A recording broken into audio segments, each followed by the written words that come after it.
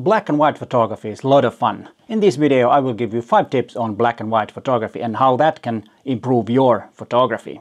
Coming up. Hi there, my name is Peter Forsgaard and I am an Olympus visionary and a professional photographer from Helsinki, Finland. And before we start talking about black and white photography and how that might help you to become a better photographer, please consider subscribing to my channel and hit that bell so you know when there is a new video online. My channel is all about you getting to be a better photographer and of course about Olympus gear. And this time about black and white photography. Let's start. Black and white photography needs to be planned. You need to have a plan that now I'm going to shoot black and white. If you do it so that you have a bad image and then you try to make it art by turning it to black and white, most likely it won't work. Well, on some images it might, but as a general rule it doesn't work. You need to plan ahead. That's because black and white is totally different thing than color photography, because colors tell stories, colors tell us moods, because different colors have different meanings, and that might be even on different things on different cultures too. And then some colors look exactly the same in grayscale, like red and green, even though they are totally different colors, but in black and white they are exactly the same color. And when those colors kind of disappear or are not distinguishable from each other, they lose their power. And that will happen to some other colors too. So what are the things that you need to consider in black and white? The first thing in the path of learning photography via black and white photography is to go back to your archives and see what your old images look when they are converted to black and white. And see why some images are really nice and why not, when some might not be that good. Analyze those and think what are the elements that makes a certain photograph really nice on black and white and some others don't. And of course, if you have taken black and white in purpose, then you might also observe those and see why those images look great in black and white. And with digital, it's really easy. Just press grayscale or black and white in your image editing software. Easy as that. And then the second thing that you really need to concentrate on when making black and white images is the composition. Because you don't have the color to lead the eye of the viewer into the image. You need to learn the basics of compositions or different compositions in order to make the image interesting.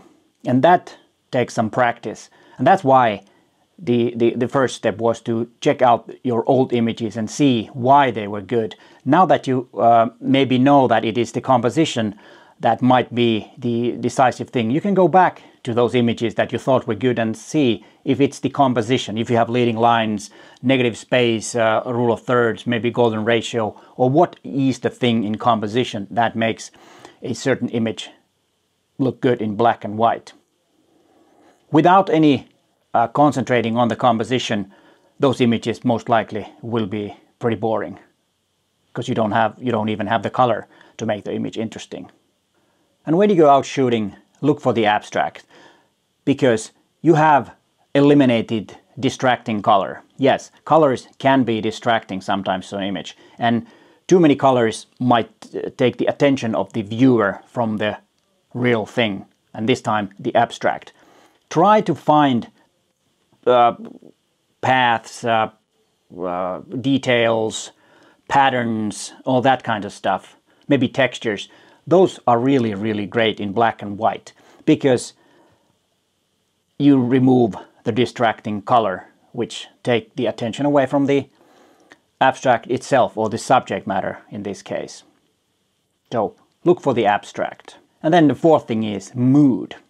Yes, I know, moods can be expressed in colors too, because if you want to have very bright and happy colors, you might tell that, okay, this is a happy image, I feel good, and then taking the colors away might be that the images are more sad and melancholy. And yes, usually black and white images tend to be more sad and melancholy versus color images. Of course, it depends on the images, but that's a kind of like a general rule.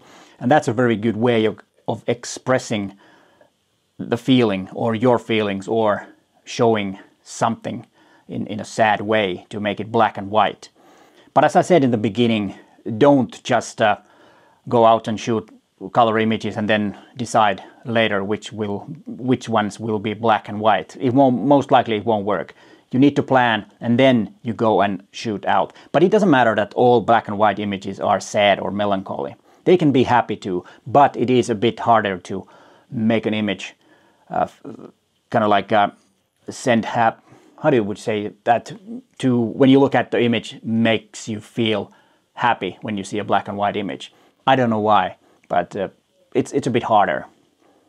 And then the fifth one, the most important thing, is light. Or actually, it's shadows that are more important than light. And if you don't have any light, you cannot have any shadows. And shadows are the hardest part in photography, because with the shadows you reveal and show things, and light is the most important element on that.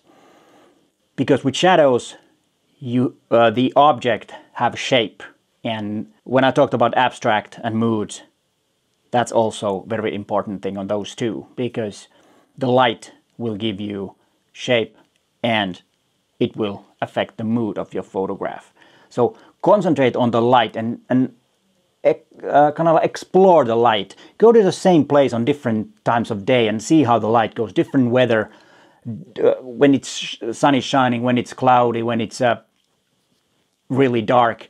See how the light shapes the landscape or how it shapes the subject that you have. Because one good thing is to have a subject by a window and take an image during a different time of day and see how the mood changes, how the shape of the object changes when the light hits from the different angles.